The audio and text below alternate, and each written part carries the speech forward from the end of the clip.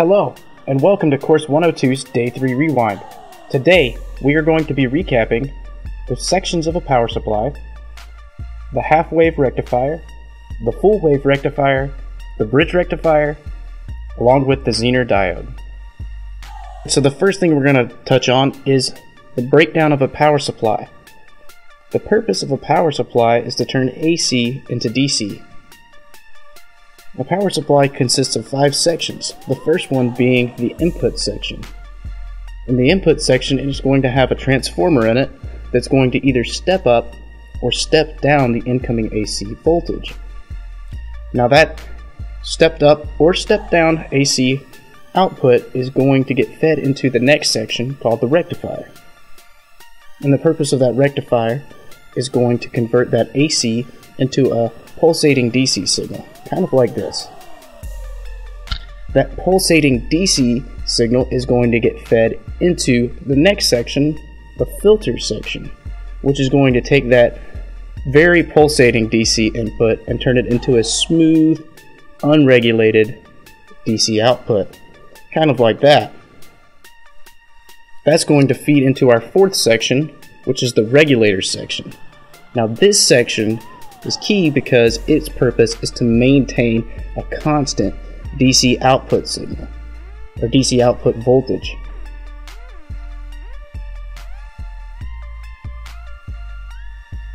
The last section is going to be the protection section, and it's going to utilize a fuse or circuit breaker to protect the circuit from overload. With that being said, let's move on to our next circuit, the half-wave rectifier. The purpose of a half-wave rectifier is to convert AC into pulsating DC, and T1 is going to step up or step down the incoming AC signal. When the top of T1 alternates positive, we're going to forward bias D1. When this happens, we're going to provide a path for current flow. Current is actually going to get pulled up from ground through our load resistor RL, developing a positive going voltage drop on our output. The complete path for current flow is ground through RL, through our forward bias D1, all the way back to the top of T1 because current flows from negative to positive. But when the signal alternates negative, the top of T1 is negative, we're going to actually reverse bias D1.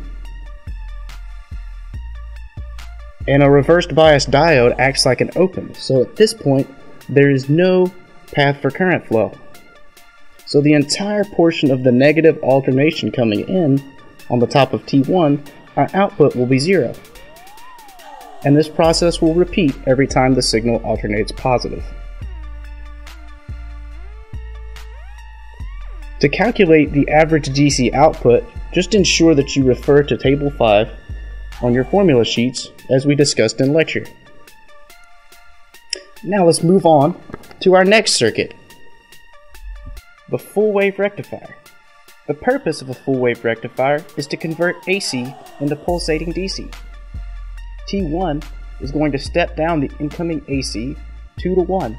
Meaning that whatever is on the primary is going to be 1/2 of that on the secondary. If the top of T1 is positive, the bottom of T1 is negative, and vice versa.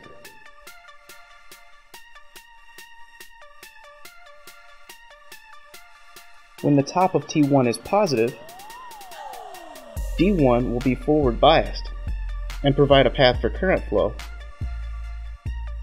Current will flow up through our load resistor, developing a positive going voltage drop.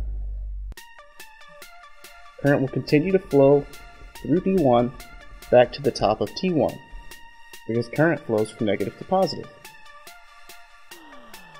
When the bottom of T1 is positive, the top is negative, we're going to forward bias D2, meaning that our other diode is reverse biased. With D2 forward biased, we provide another path for current flow. Current's going to flow upwards through RL, same as before, developing that positive going voltage drop on our output. Current will continue to flow. Instead of going through D1 this time, we're actually going to go through D2 to the bottom of T1. And that process is going to repeat as the positive and negative alternations of the waveform come in.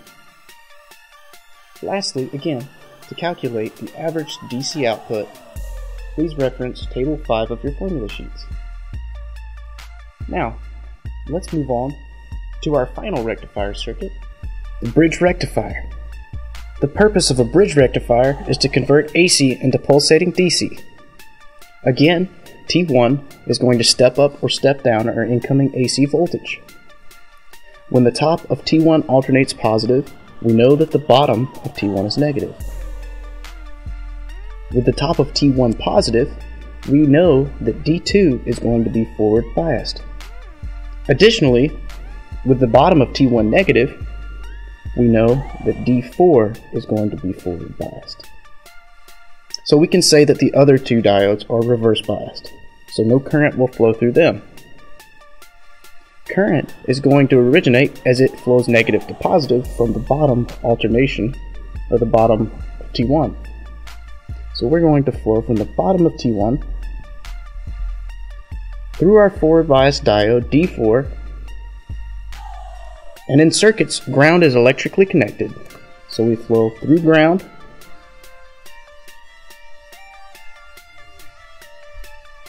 and upwards through our load resistor. When this happens, we develop our positive going voltage drop on our output, and current continues to flow negative to positive through our forward biased D2 all the way back to the top of T1. And then the top of T1 is going to go negative, so the bottom of T1 is going to alternate positive. When this happens, we can say that D1 is forward biased and D3 is forward biased, meaning the other two diodes again are reverse biased.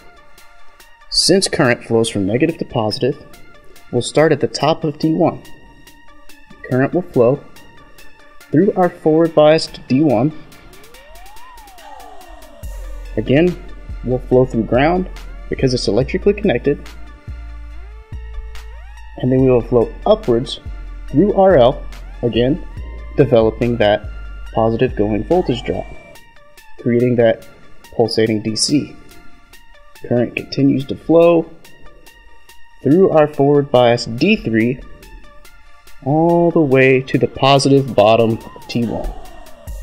And then this cycle will continue to repeat over and over, producing that good pulsating DC output. The last thing is calculating the average DC output, which you can do by referencing your formula sheet, Table 5. Now, let's move on to the last thing we were going to recap today, the Zener diode, the purpose of which is that it's used as a voltage regulator. Now, when dealing with a Zener diode, the first thing we need to ask ourselves is it forward or reverse biased?